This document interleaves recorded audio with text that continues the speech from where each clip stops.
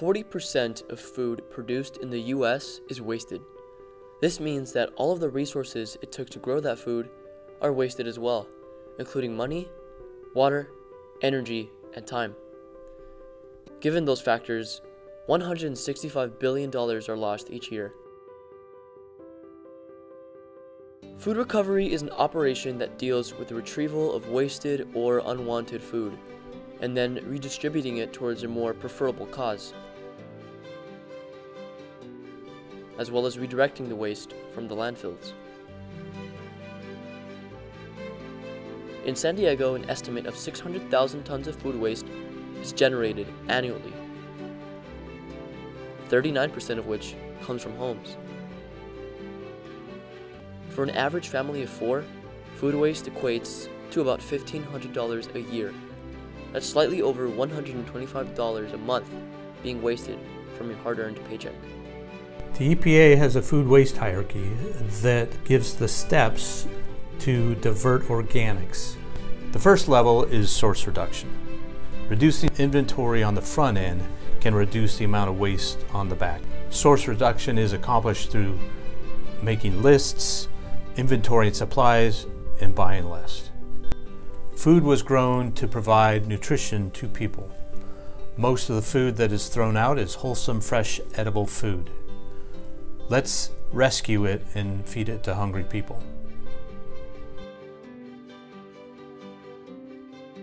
One in 8 people in San Diego are food insecure. Although it is easier for businesses and restaurants, anyone can donate food, including schools, families, and other organizations. You can definitely volunteer with the San Diego Food System Alliance or Feeding San Diego. Those two organizations work with lots of food pantries on the food donation side. Another thing you can do as an involved citizen in your community is ask the restaurants and cafes that you frequently go to what they're doing to reduce food waste and what they're doing to donate any food that's left over at the end of the night. Lower on the hierarchy is composting food waste. Food recovery also includes diverting organic waste from the landfills, thus recovering and reusing that food, whether that be through donations or composting.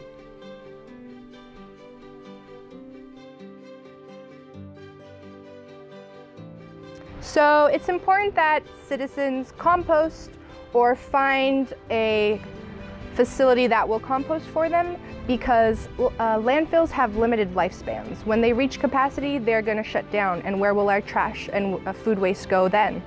So taking your food waste from your kitchen or your yard, or maybe you have a school or business that has excess food that's being thrown away, we can simply compost and return those nutrients to the soil.